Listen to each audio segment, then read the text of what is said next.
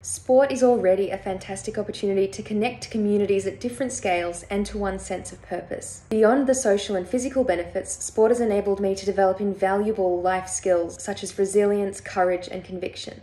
But to make sport an even greater force for good in this world, we need to open up the opportunity to access physical activity for everyone. As it stands, there is unequal access to sport in terms of gender, socioeconomic status, ethnicity, sexuality, and so on. One example of a time where I've seen sport as a force for good was through volunteering for an initiative called Raise the Bar Academy.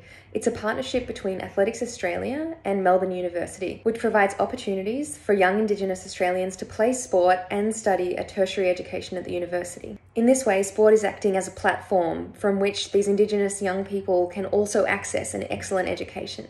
And this opens up so many doors for employment and a greater standard of living, also working to diminish the health gap between Indigenous and non-Indigenous Australians going forward.